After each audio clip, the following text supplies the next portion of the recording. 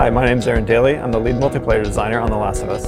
Hi, I'm Quentin Cobb, game designer on The Last of Us. Now we're going to give you the rundown on the details of our latest patch. Late joining a game after the very start of the match will no longer consume a clan day. We fixed a bug with the item caches, where if your team was losing or you were doing poorly and you were getting additional items, and then your team managed to make a comeback, you were still getting those additional items. That bug is fixed and that no longer happens. We heard your feedback about interrogation mode ending in a tie too often.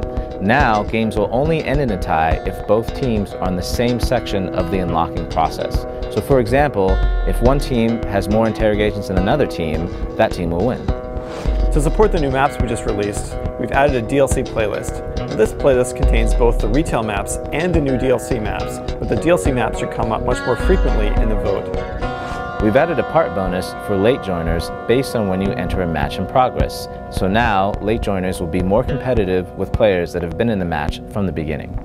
We fixed some issues with the item caches when they're spawning comeback items. These are the pre-crafted Molotovs, bombs, and sometimes power weapons or machetes that spawn from an item cache when your team is losing or you're doing poorly. Previously, these items would spawn very inconsistently, so we fixed those bugs and now they'll spawn much more reliably. We've also made some changes to the way the 2x4s spawn. This is probably one of the biggest changes we've made in this patch. So previously, as soon as you got to one of the middle caches in a map, you would get a 2x4, guaranteed 100% of the time.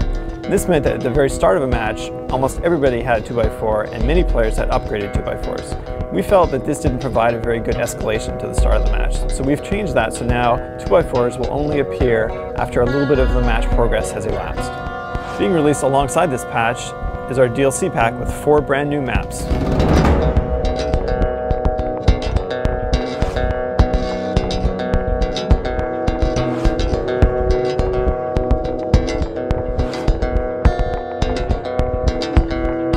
Well, that's it for the patch notes, and we'd love to hear your feedback about the maps, so make sure to go to naughtydog.com and let us know what you think.